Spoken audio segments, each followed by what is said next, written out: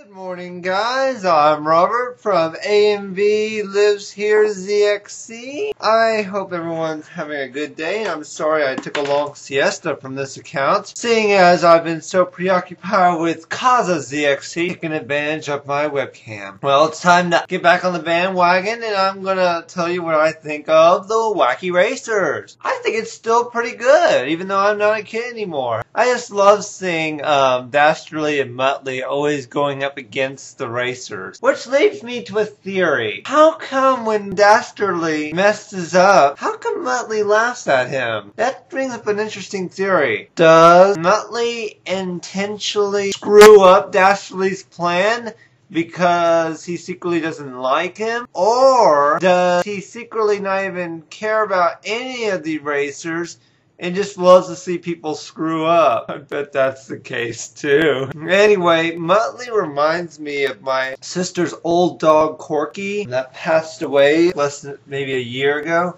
May she rest in peace. But getting back to Wacky Racers, I think Muttley doesn't really care who wins. He just likes seeing people screw up. He and Dick Dastardly are the funniest people on the show. And here's another thing I might want to point out. A lot of times when the races start, Dastardly and Muttley are always in the lead, not by cheating. Which leads me to think, what if they never did cheat? They would win every single race. I think Dick Dastardly has such a good engine in his motor, he doesn't need to cheat. He would win every race. He's so smart. I think Muttley sabotages all of Dick Dastardly's plans secretly. Because it's always, think about it, it's always Muttley that's setting up traps and they never work when they're supposed to.